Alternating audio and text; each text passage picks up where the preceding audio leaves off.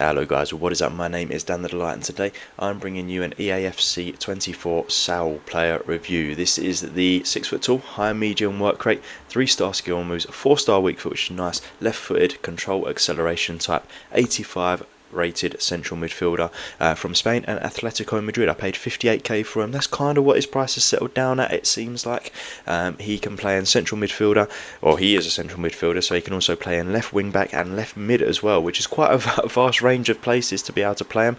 And he has only got the one play style, and that is the finesse shots. So I'll be trying some finesse shots with him. I don't tend to normally try finesse shots, but we'll see how that goes. His actual stats there at 77 pace, not too bad for a central midfielder. Wouldn't play at left wing back or left mid, to be honest. 82 shooting, really good, with 86 shot power, 81 passing, very nice as well, 85 short pass being the standout for me, 85 vision as well on there, 85 dribbling, 87 ball control, 87 composure, 86 dribbling, really nice, 83 defending as well with 83 standing tackle, 86 head and accuracy, and an 80 physical with pretty much 80 all round, and 87 for the jumping. Really solid card. I mean, he's one stat off of being Gullit gang, which is just fantastic at this point in the game.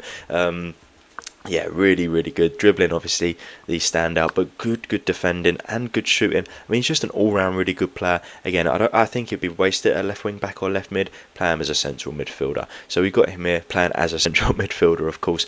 I'm in the white there, as you can see. So yeah, we'll see how this goes. I mean, I played 5 games with him. Here he is on the ball. He's left-footed. Let's not forget that. But he has got the 4-star weak foot. Really solid dribbling there, and he puts the ball in the back of the net with his left foot. Absolutely fantastic. Great start to my career with him.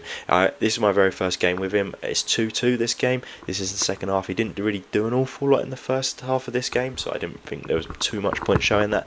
But yeah, this is the second game that I played, or I think second game? Second game, I'm not entirely sure that I played with him.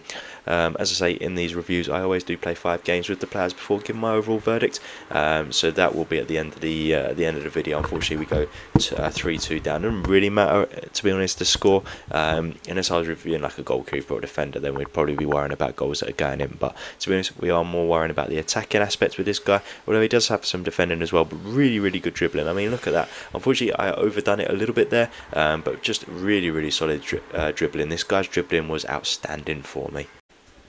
But yeah, I mean, just there he is again. Unfortunately, that wasn't the best, to be honest, but it was so congested. It always seems to be congested, this central midfielder position for me. I don't know if it's the formation that I'm playing or the formation the opponents are playing. I don't know what it is, but I just end up in that central midfielder position for either of us. In every game that I play, the ball seems to lose possession quite regularly, and I don't know what it is. As soon as you can get past that, though, you're pretty much in for a goal. I don't know.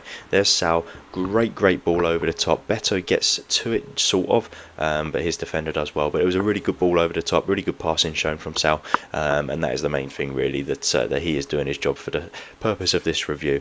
Here he is again. He kind of seems like he's all over the place, which is great. I love that.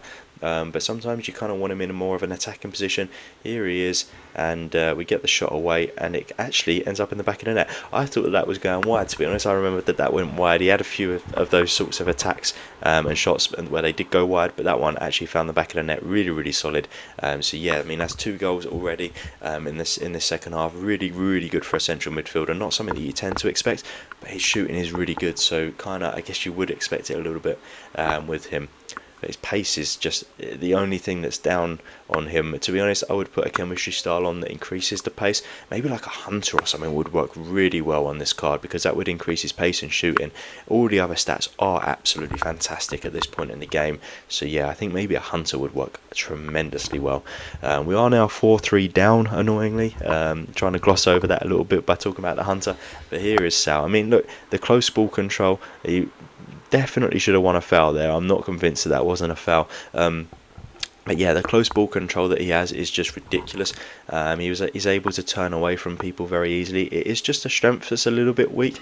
He has only got 80 strength, which isn't particularly high anyway, so I guess I shouldn't be expecting too much to come out of the strength, but maybe a little bit better than what he is showing here with only the 80. But look at that, and he doesn't quite finish that one. I probably should have chipped that, maybe. I don't know. Chips I feel like aren't as effective on this Eafc 24 as they are previously on FIFA's. But yeah, I feel like maybe a chip might have got him the hat trick there, which is a shame that we didn't quite. I don't know what my keeper was doing there, that we didn't manage to get the hat trick.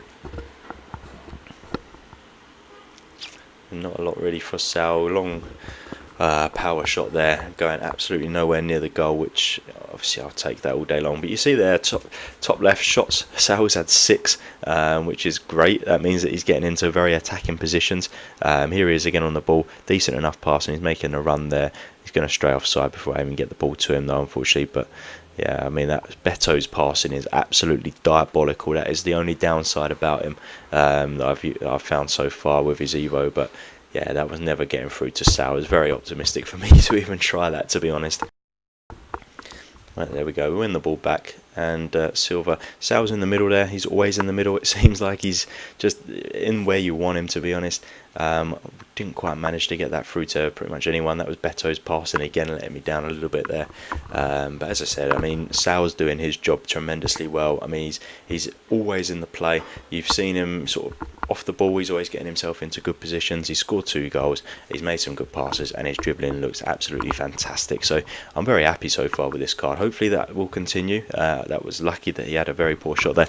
Hopefully that will continue in the next few games that I play with him before giving the overall verdict. But I mean, in this game in particular, I think that he's really shone, and see if we can get him in. I mean, he's there. What a pass that is as well. Just fantastic, building up the play brilliantly, exactly what you're wanting from a central midfielder, and we get the goal, and that was pretty much all started from Saul.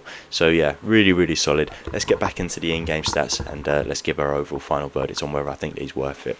Alright, so 77 pace. Unfortunately, it is 77, and it did feel like 77. He wasn't the fastest. You maybe could argue that it could be increased to about like a 78, but it's only a 1-notch increase. It wouldn't really make too much of a difference. 82 shooting. I think that we can probably increase that to an 84. Shooting felt really good. You saw him score some nice goals there, particularly on that left foot of his. Really solid. Passing at 81, I feel like that's a bit low. It's the free kick accuracy that's really bringing the overall passing rating down, so I'm actually going to increase that passing to an 83. Dribbling at 85, I feel like that's an absolute robbery as well. I think his dribbling has to be up to an 87. Really solid on the dribbling. Yeah, can't be an 85. And an 83 defending, I think we'll stick with. I didn't really notice that he did too much defending wise, so we'll just stick with that. And an 80 physical, I think it's a fair result as well. He wasn't the strongest. He was getting pushed off the ball a little bit here and there, so we'll stick with the 80 physical. But I mean, overall, we've increased quite a few stats on there. We increased his shooting, his passing, his dribbling, kept the others the same. 58k, I think this is actually a massive bargain. I think he's going to be one of these players that with a couple more upgrades, he is going to be one that people are going to be talking about in Eafc towards the end of the game, because if you increase that pace a little bit, he is looking like a really good card. He's almost Gullit gang, and just a fantastic overall card that you're going to be wanting in your squad if you've got a La Liga Spanish, or if you can fit him into your team somehow. So hopefully you did like this video. If you did, please do give it a thumbs up. Hit the subscribe button for more videos like this. There will be a link in the description down below full of Eafc 24 player reviews. And as always guys, thank you for watching. Bye.